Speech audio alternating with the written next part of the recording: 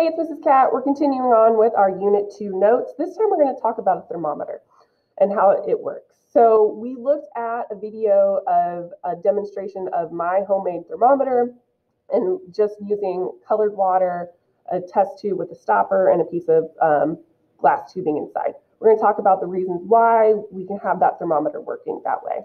Okay. The reason why a thermometer is able to work that way is because we have something inside the thermometer that's a substance with predictable properties.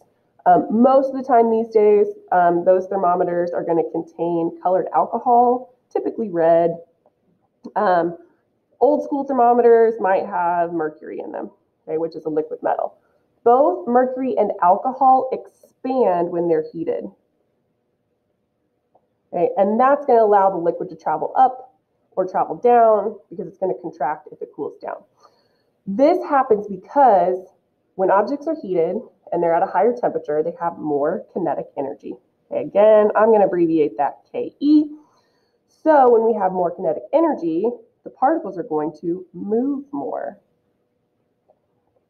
This pushes the particles further apart, which leads to a larger volume. So what we saw is inside the glass tube, when we have a larger volume, there's no place for the liquid to go when it's hot, but up in the thermometer. Okay, so what we're going to do is we're going to draw some pictures of our thermometer.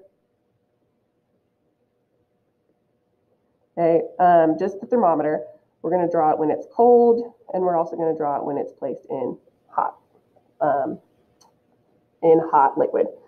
So if I draw my thermometer, I'm not going to draw the one I made. I'm just going to draw a regular thermometer. So kind of a bulb at the bottom.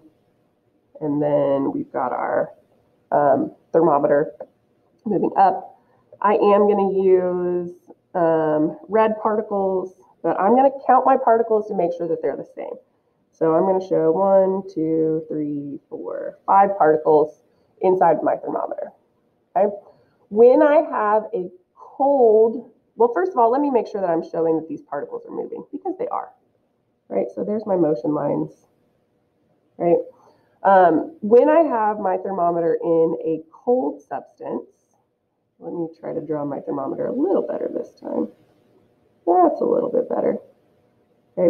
When our thermometer's in a cold substance, remember, particles are moving slower, which means they're going to be closer together and have fewer collisions, and that's going to make our liquid inside have a smaller volume. So let me put these 5 particles kind of close together. We're going to show that movement with just one little whooshy line. This is still liquid, so they're going to be further apart, but they're still going to be moving. When I've got a thermometer in a hot substance or a hot liquid, we're going to pretend like these thermometers all look the same. Remember, those particles are moving faster. They take up more space because they're colliding into one another and spreading out. That means that it's going to expand. There's no place to go but up in the thermometer. So I'm going to show these particles further apart. I'm also going to show that they are moving faster because of their higher temperature. So 2 whooshy lines in my thermometer on all of my particles. Okay? And that's how a thermometer works, based on our kinetic energy of the particles, based on whether it's in something cold, room temperature, or hot.